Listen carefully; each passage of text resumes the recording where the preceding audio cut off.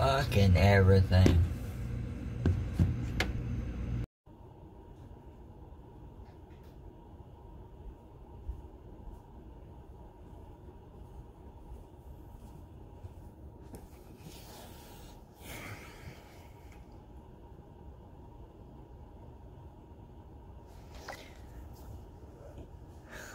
It seems like every time I go make winnings, I'm saying, it's been a while.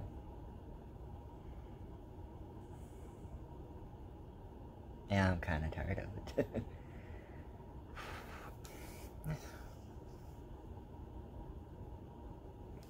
I was just talking to a friend online, and we were talking about how so many people have like fucked other people's mind up the last few years during COVID. That we're facing this pandemic, and we're facing the rise of fascism in America, and we're facing world crises, and throw in that people are being just fucking delusional twats. I apologize to twats for that. Just delusional assholes.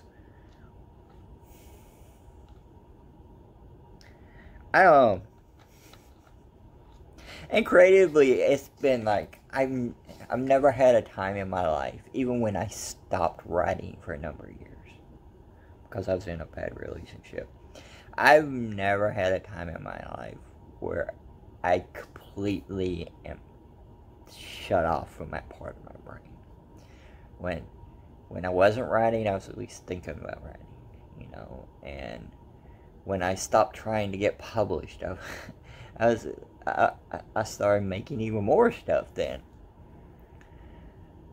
But the past few years of having people acting like what was happening was this huge inconvenience for them, while they're working with people who have expressed that they have had personal close people to them die from COVID, when they've had people whose lives were really just completely just fucked over by COVID, and they keep doing this thing. They celebrate when they no longer have to wear a mask. And some of them who refuse to do it, when we even had a policy, they get rewarded. Yeah. It's tough to make stories and art and stuff during those times. And, like, I'm in this mindset also of, like, I got to this good point where I wanted things to be good. And people don't understand what that means. It's like, when you're learning new crafts like filmmaking and stuff like that, in the beginning, just do it. Just do it. That's the best advice anybody should ever fucking give somebody when you're starting out. Is just fucking do it. But after you did it for a while, spend time just doing it for a while, you want to be good at it.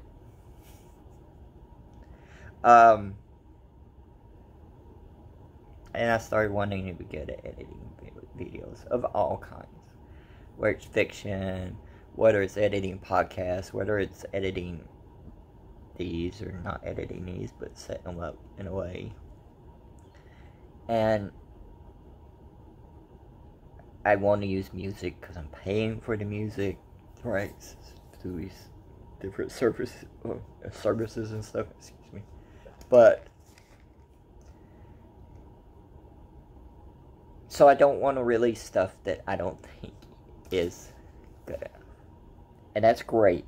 That's great, but when your life and the world and everything else is just fucking you over in a lot of ways, and the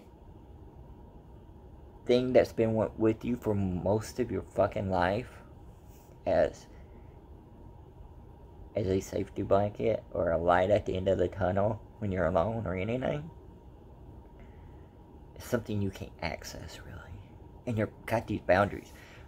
Some set up by yourself, like wanting things to be a certain level, but now you can't do. So I'm pushing myself. I don't want to release videos because, like, my computer's a piece of shit. And it barely works. And I can't do stuff the way I want to right now, which is freaking depressing. And I don't have the money for another computer right now, which is freaking depressing. And, yeah.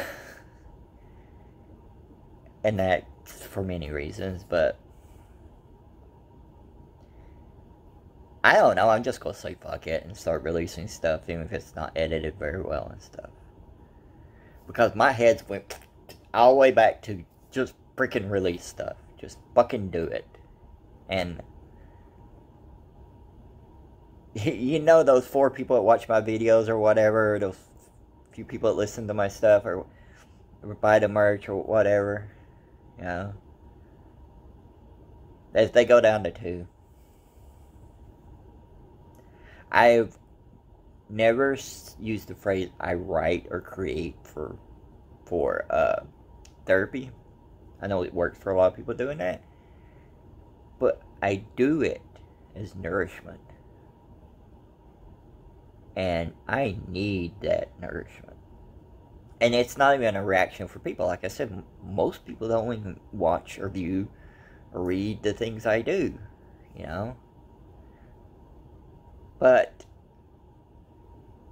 maybe, you know, I don't know.